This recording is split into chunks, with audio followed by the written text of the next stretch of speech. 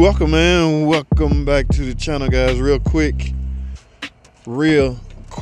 Now, guys, most of you guys know, or you are aware, that we are still in the peak winter season, right? At least we're supposed to be. Here where I'm at, it's probably 60 or 70 degrees.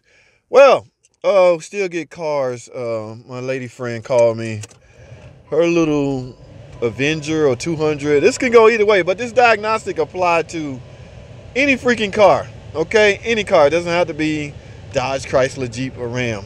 All right, now the complaint is the heat is not as hot as it should be.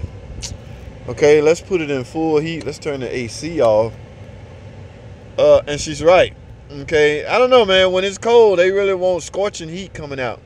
Now, diagnosing heaters is not difficult. Okay, diagnosing your heater operation not that difficult. At least duplicating it is not simple. You turn it on and see if you're getting hot air coming out of the vents. And from where I sit or stand now, there is not.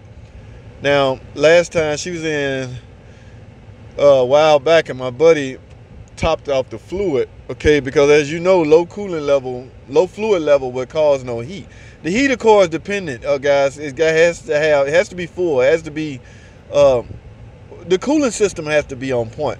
Remember, guys, there's three parts to a heater or AC operation. You have the plumbing side, you have the distribution side, and the controls. Okay. Well, the control controls those two sides. So you need to determine if your problem is from a plumbing end, meaning everything outside, or water pump is pushing. Remember, guys, water pump has to be working properly. It is needed to circulate the coolant.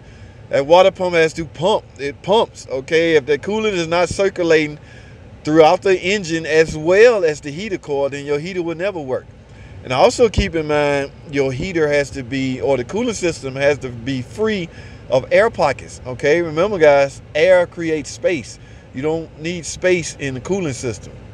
Okay, so if you determine that the plumbing side is on point, basically, in a nutshell, what I do is grab both heater hoses. If they are extremely hot, then yeah, the plumbing side is doing its job. That's when you come inside to verify if it's a distribution problem.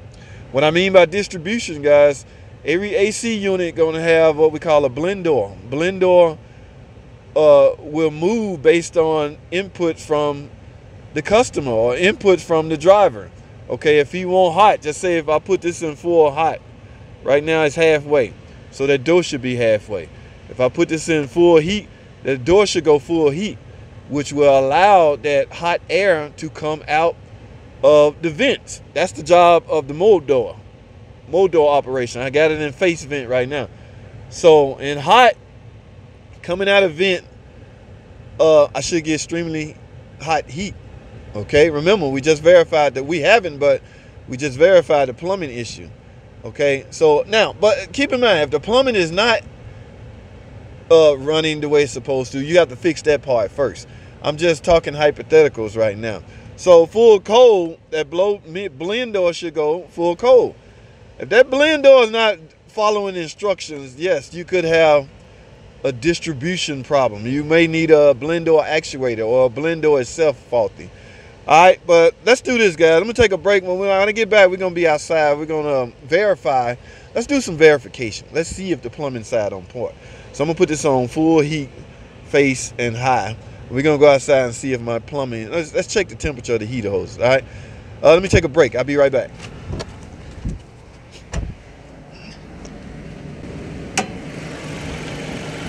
A little 2.4 dual VVT engine. All right. So, hey, good thing it's a 4-cylinder. These heater hoses are easily accessible. Here they are right here. All right. So I have coolant in my reservoir, but that don't mean anything. This is fairly hot. The thermostat open. Remember, guys, thermostat is right here. If it opens up, that hot coolant will come out through here, go back to the radiator, and the vicious cycle starts over again. But for now, let's verify.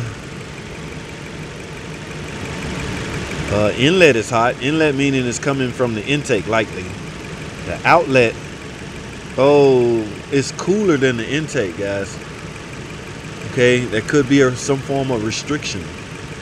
All right. Yes, if one is cooler or warmer than the other, you could have a restriction. If they both hot, like I say, you should suspect distribution problems. All right, now I'm gonna try something, guys. I'm gonna try to flush out.